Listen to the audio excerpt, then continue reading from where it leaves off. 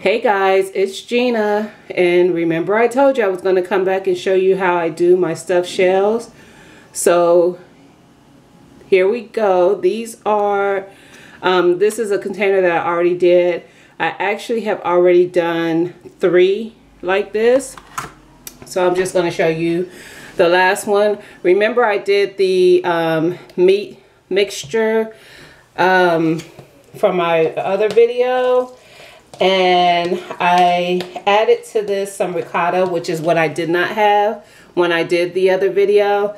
So I added probably 3/4 cups of ricotta to the entire mixture of ground beef, and it just makes it a little cheesy.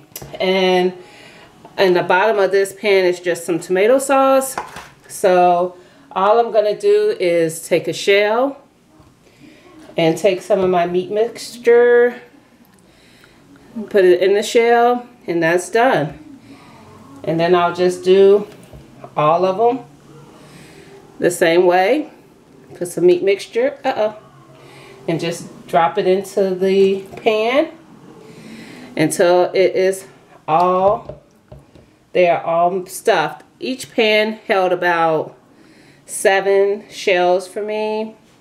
So I'll probably cook 2 of them when I make a meal. So 14 shells for a family of 4, and we will more than likely have leftovers. So yeah, that's what we're doing here. And then when I bake them, the day I serve them for dinner, I will add a little bit of sauce to the top, just a little. And a lot of cheese. Not a whole lot, but I will cover my shells in cheese. So that is all I will do for this recipe. And all this was my meat mixture.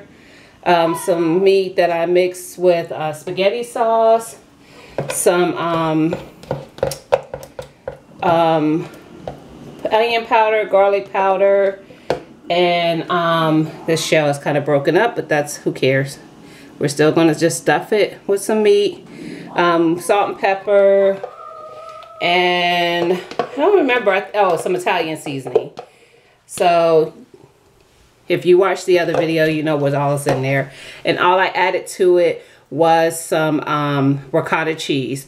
And like I said, when I bake it, I'm going to add just a little bit of sauce to the top of it, and some mozzarella and some cheddar cheese over top of it, and then I'll bake it. So hope you like this recipe, guys. This is just an easy, simple freezer meal that I make. Put it in the freezer, take it out, put it in the fridge the night before I'm going to cook it.